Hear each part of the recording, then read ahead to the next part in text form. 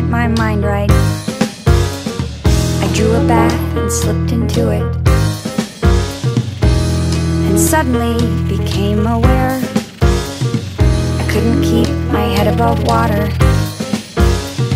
I took a final gasp of air, and as I lay there helplessly, a million different thoughts came to me.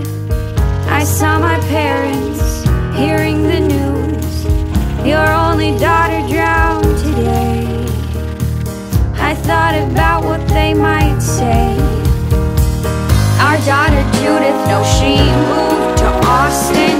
She's very happy there, or so we hear. She's always been